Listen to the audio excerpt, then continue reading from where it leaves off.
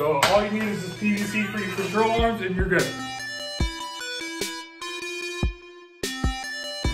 All right, so it's the next day. Our goal today is to get the rear suspension, at least the links, all figured out. So we got tabs to weld on the axle, and then we have the upper link to put on. So, well, the upper link on the frame side to put on. So that is our goal today, is to get all that stuff figured out, ran, proper placement, and then we're probably gonna have to go to the store, pick up some PVC. That way we can cycle the suspension, or at least cycle the links to make sure there's no binding. So I want to get the PVC measured, cut, and all that stuff, because that is a lot cheaper than $200 some aluminum links that we're gonna need for this thing. So that's our goal. All right, so luckily I had Jeff burn us some axle tabs and stuff like that. So we gotta get these tabs figured out. I got some marks going on them already to figure out the center point so we can drill, because we have to drill them out for these 3/4 inch bolts, and they're gonna sit right there. Like I said, I measured them and I marked them just with a pencil. So I'm just gonna center punch them, and then we're gonna show you a trick how to just drill it once. So we're gonna drill all 4 tabs that we need on the lowers. We're gonna drill it once, and it all should work out. Fingers crossed.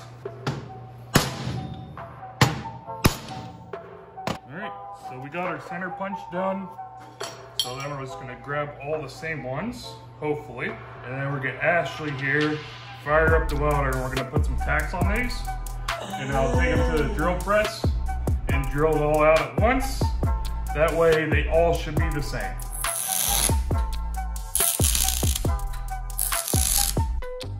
Got our Jeep tacks on there, so we're gonna run down to the drill press.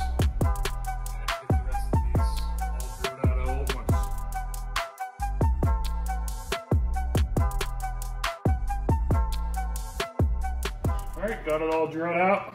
It all should be in one spot. So Mr. Willie, I hear there's something you want to show everybody. You want to show everybody? Okay, come on. Come on, show them. Say, look guys, I got my very own garage couch. That way I could take nappers whenever I want to, and I could still hang out in the garage. That's how you know you finally made the big leagues. You got a garage couch. It was our porch couch. It was our porch couch, but it is now our garage couch because it's too cool to hang out on the porch. So now the third weld, the other thing, those welds.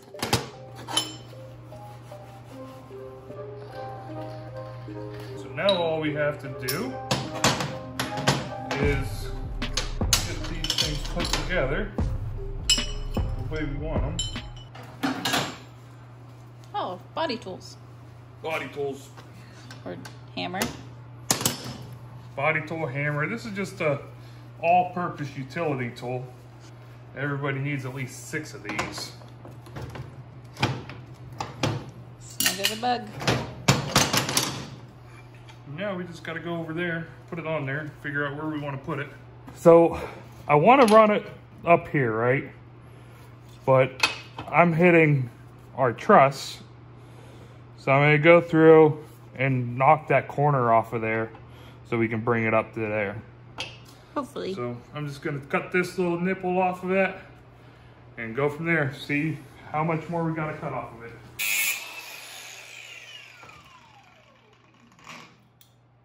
It's gonna be hot. All right, let's see if we cut. Nope, gotta cut off a little bit more.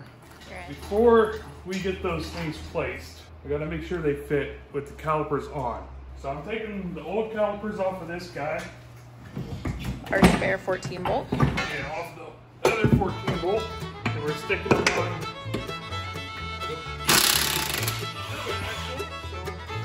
So we know that it fits.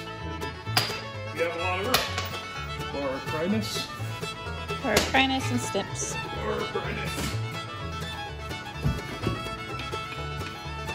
It's moving a little bit.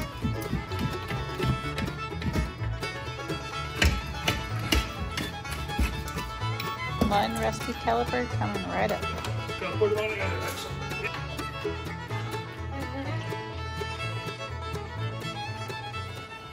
Got the calipers on. Now we're just gonna make sure everything still fits.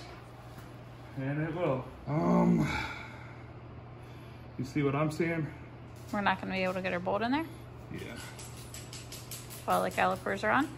Well, the calipers are on. I don't think we're gonna be able to get our bolts in there. But put it there, right, babe? Mm-hmm. And then this is angled. So it's gonna hit this tube eventually.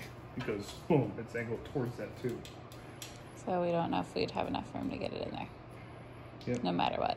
Is to get this off, we gotta take the caliper off.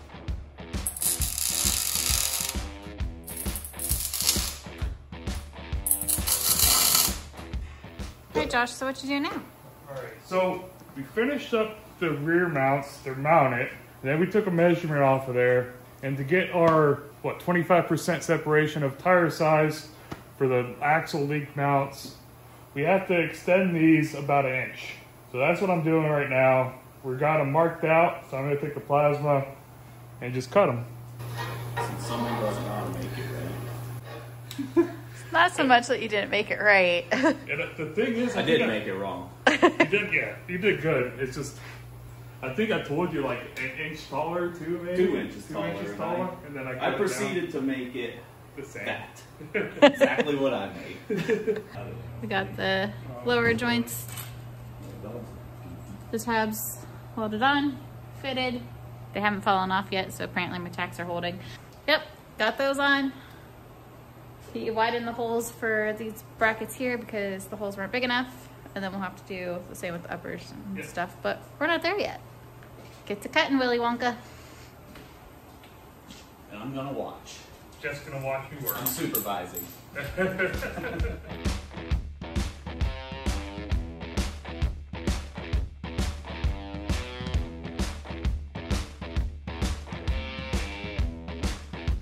Alright, so we got all those brackets all cut out. So now I'm just gonna do a couple tacks on this side, and then we'll shape it so they're all the same shapes and they're nice and pretty. Then we'll mark it and drill it while they're all still tacked. So that's our next step.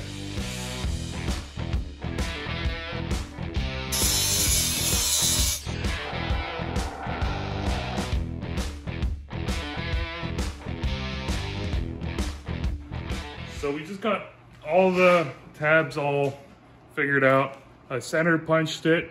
So we're gonna just take it to the drill press over there. Hopefully we don't have a problem with it. And we're gonna drill it out, and then everything should work out. We marked it 2 inches up because we're about 8 inches and we need about 10, maybe 10 1/4. So we're gonna do 2 inches up, marked it, now we just gotta drill it.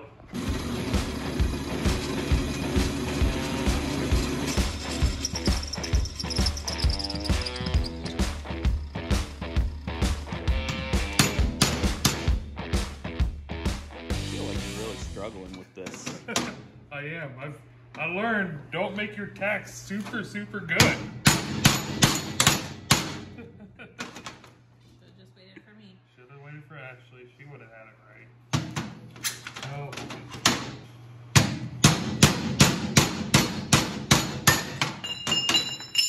Got it.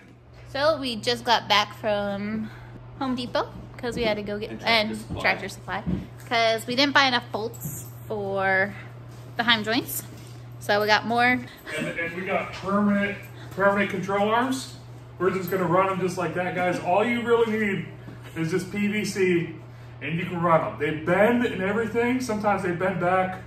So all you need is just PVC for your control arms, and you're good. I'm just kidding. Don't beat me up. We got them for setup reasons. That way we're not wasting money and damaging aluminum or steel, because everything is a little bit pricey right now. Willie knows. Right, Will? Yeah. So we just got that first one planted and tacked in. About 1.5 inches from center line. So we're gonna go 1.5 inches from center line and get that same angle, which was what, 15 degrees? Mm-hmm. So 1.5 inches from center line, so it has to bump in a little bit. So it's about 1.5 inches. We got the angler. Good. It looks pretty good. Sure. Yeah. All right, go ahead, Ashley. That was a blind tap, so I'm going to throw an extra bit. And open it. Touch the truss. My bad. The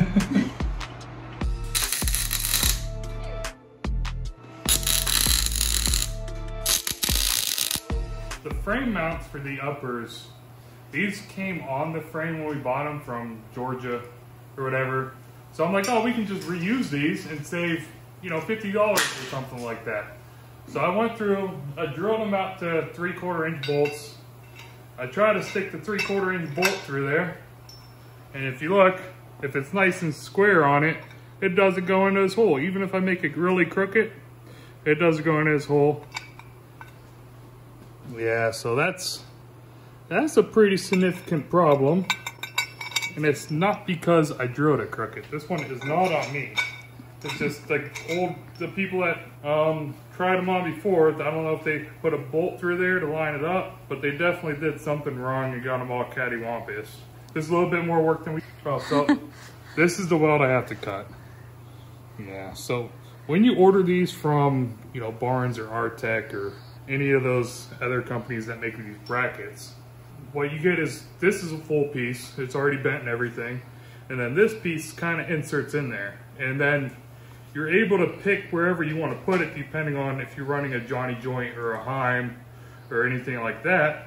And it's already pre-drilled, so all you have to do is put your Heim in there, run your bolt through, make sure it's straight, tighten it up, and then you just weld it in. But something happened when these guys did it. They didn't have it set up right, but we're gonna get it fixed now.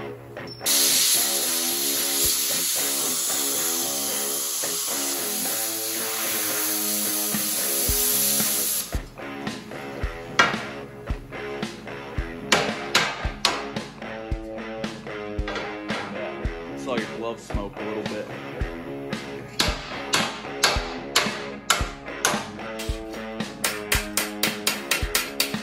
Oh yeah, it's starting to break.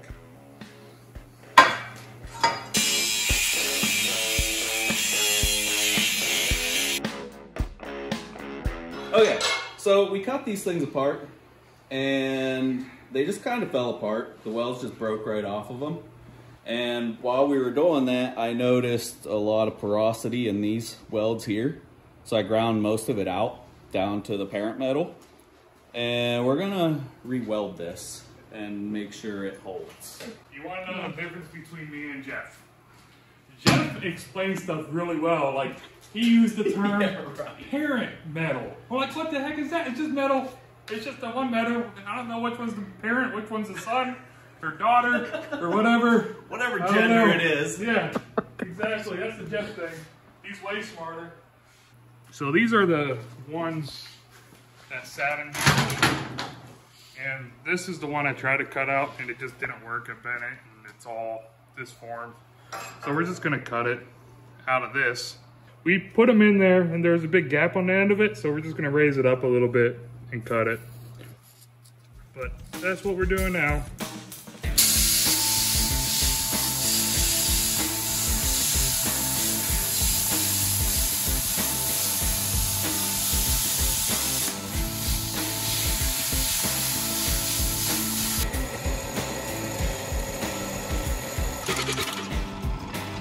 So we got the brackets all put together.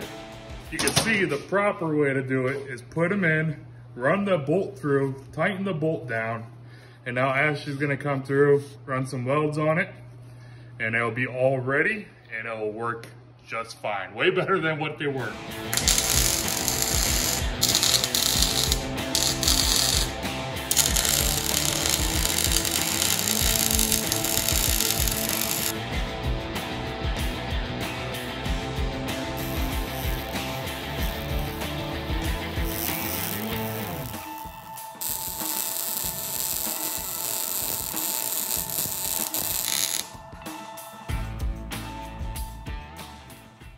Ashley, how long have you been doing this?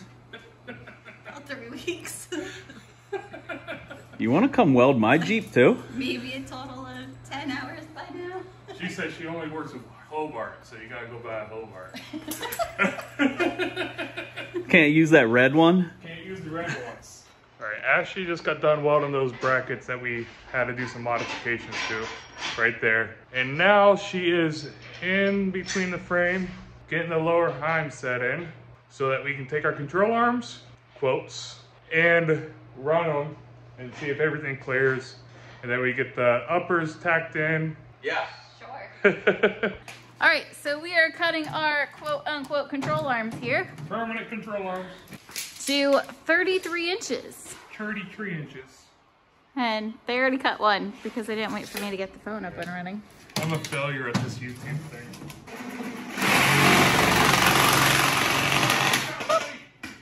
There we go. Here we go. Those are our lowers. Lowers are cut. They will hold all the abuse. Yeah. Well, it's Like, a Sawzall. look at how nice and crooked that is. That's just all the burrs on it. Yeah, definitely. Yep, use your jabber tool. Well, you know what? Somebody didn't measure. Because that set's longer. We already kind of knew that. That side needs a 33 1/4.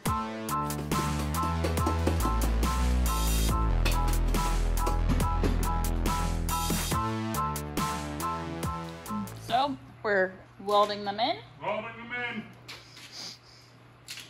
This is the kind of welding I'm good at. That's how engineers fix things, right? That's exactly it. If it wants, how's that thing go? If If it it's- moves and it's not supposed to duct tape, if it's stuck and it's supposed to move, use WD-40. WD-40, that's how it goes. All right, so we just got the next step done.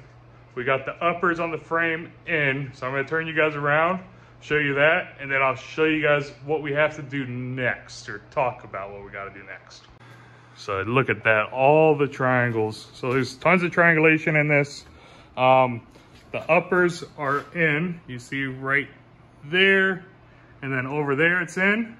We got 4.5 inches or 4 inches of separation on the frame.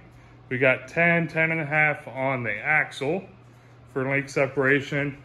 And it's almost at bump and it's inverted a little bit upwards. So that's kind of how we want it. So that means when we drop it down, it should ride pretty dang level. So everything should be pretty good. But the next thing I'm gonna do, I'm gonna box these things in. So bring a piece of metal down to there, box it in, and then I'm gonna build a box off of this onto here and tie this in too. So all this will be just a huge node of just tie-in strength. So that'll be really, really strong all right there. But we're doing pretty good. I think we're gonna kind of more or less call it for today. I think we're all getting tired. It's time to eat. So yeah, so I'll probably come out tomorrow, finish this all up, do some flexing on it, make sure there's no binding, which I don't see why there would be, but we should be pretty dang good. That's gonna be the rear suspension. But for now, it is time to go eat. So it is the next day. Next day. We had some delicious buffalo chicken pizza last night for dinner. Yep. So today is Sunday. It's just me and Josh today. And Billy. Yeah. So we had the triangulated 4-link all set up, but we just cycled as if we were to be at full droop on one side. Yep. And then we had a little bit of clearance issue. Yeah, so our lower control arm was hitting this piece of the frame right here. So we just broke the tacks off. We're gonna slide it in about 1 inch, and then we're gonna cycle the suspension again. And hopefully we don't have any of that interference like we just had. But at that interference, we had it where like the bump was probably a lot higher than what it really is going to be. So I think we would have been fine if we would have kept it, but this way we can keep a real high bump if we want to, or later down the line, we just tuck everything up and get it really, really low. So we're just gonna move this in about 1 inch, and then it should give us plenty of clearance where it's gonna go into like this pickup right here, because it was still hitting down there before it started to arc up. So that is why the PVC is here. Yep. Because if we had the metal, I don't know. All right. Could have possibly messed up $200 worth of a tube. Yeah. PVC is cheap. Right. Yeah, so now we're just cycling the suspension. So we're making sure everything fits. We don't have interference problems like we did the first time we cycled it. And if you look over there, that's our problem. So this was our problem our first time we went around. So this was hitting this frame really hard. But we moved these tab mounts in about an inch, and you can see it kind of gets up into that curvature a little bit, and we have, I don't know, half an inch of play. Yeah, about half an inch before it hits, and then that's drooped down way more than it will be in like real life. So either that's going to be drooped down more than it's going to be in real life, or this is tucked up more than it's going to be in real life. This is going to be tucked up because they were to have a tub there. But everything's okay from here. We're going to do it on this side, make sure everything works on this side too, and we should be good after that. All right, so we got our mounts relocated. We moved these ones in about a half of an inch or so, and then we moved the top ones forward. That way we're still keeping our triangulation right where we want to keep it. And we are showing ample clearance. As you can see, we're clearing at the angle that we have right here, and combined between this short side, or this high side, and that low side, we're demonstrating 22 inches of travel, which potentially we could do more. But it's the perfect amount to run our 16-inch coilovers. But check out that droop. Yep. It's gonna be a drop monster. Jeff, you better watch out. Got to keep up with Jeff and all the other guys running 16s now. All right. Aw, then the little saying that says, "Wait for me, I got little legs," will work for the blue Jeep now. The blue Jeep over there, I'll be the one with little legs. 16-inch coilovers and me with 12. Yep. All right, guys, we're gonna end it here. So that was our double triangulation, all homemade. I think if you don't, I guess we're talking about it honestly, right? Because that's what I want to be about this channel. I want to be honest with you guys, tell you guys how much things cost us. Right now, I think this bar cost me $200. Is a, what, 24-inch piece, or 22-inch, I mean, it's 22-foot piece. It's $200, so we used maybe 3.5 foot of it. So, what, $50 maybe? So, it's like $50 just to build that cross member. The mounts, They came with the frame. They came with the frame, so theoretically those are free. Like I said, we can build our own, but we had those, and we kind of had to modify them to make them our own anyways. But if you didn't get those for free, that's probably be another $100. Heim joints, that's where it gets expensive, right? So each heim joint is $50, if not a little bit more, $50 or $60. And we have 8 of them, so that's $400 right there. And then PVC was practically free. We're not even gonna count the PVC, but when I order, $8 a tube. yeah, $8 a tube for that. Probably $4. But when I order them, I'm gonna order aluminum lowers. That way when they get hit on the rocks or bounce back, I'll probably order them off of Wide Open Designs, because I like that company. They don't pay me anything to say that, but I think they're one of the best companies out there right now building some pretty sweet product. So I'll order the aluminum links off of Wide Open Designs, and then I will just take the upper links, and we have just DOM tubing sitting over there on that wall. I'll cut those length, weld those in, because you don't need aluminum on the top. You don't. Just put steel on the top. You're never gonna, the steel is never gonna see a rock, and it's gonna save you guys lots of money. So we're gonna do that. But yeah, I think that's it for this video. Hope you guys liked it. Don't forget to like, subscribe, share, leave a comment. And we did a double triangulated 4-link for, in theory, $900, $1,000 maybe. But that's it. That's with everything. All right, guys. Adios.